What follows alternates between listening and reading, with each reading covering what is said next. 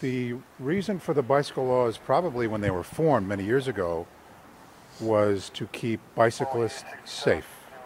Most of the laws exist because bikes were given the privilege of operating like motor vehicles, like cars.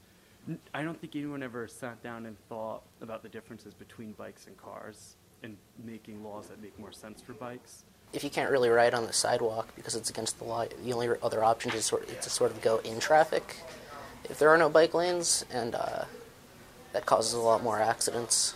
Where do you guys ride around at? Everywhere. We're a bunch of commuters. A lot of people ride from work to school, from work to home, all over the city. Me as a bike rider, I ride everywhere. Do you ride in bike lanes? Yeah, whenever there's a bike lane, I ride in it. I usually ride pretty far to the outside because you're actually in a lot of danger from doors being opened into your path. So I try to ride a little bit to the outside so I can dodge if someone pushes a door open. I use the bicycle lanes. A lot of times the routes I take don't have bicycle lanes, but inside the city I do use the bicycle lanes. The laws for bicyclists are the same as for cars. They're not going away. They're on the books. They're there to be enforced. I've had a couple of run-ins with police where I was yelled at when I thought I wasn't doing anything wrong. It seems very mixed how they deal with cyclists. I've been told to get out of the road and on the sidewalk by a police officer who didn't know the law. It was a direct need, a response to a need here in New Haven. Police were not giving bicyclists their rights. Motorists weren't giving their bicyclists the rights.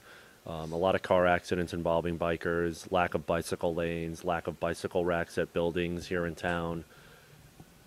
The city can still do more. You see bike lanes in like Westville and stuff like that. Like people that has money and people that has power, and like you don't see them inside like on Welly and stuff, or like on Sherman or Winthrop or anything else like around that region, because like they don't come together. They don't come together as much as the people and like around East Rock or anything like anywhere else.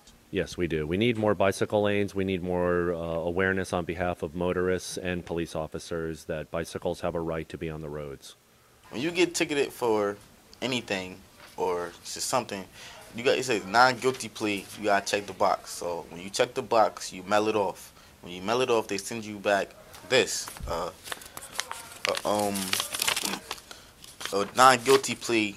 They say your non-guilty plea has been received. The court will notify you for your hearing date.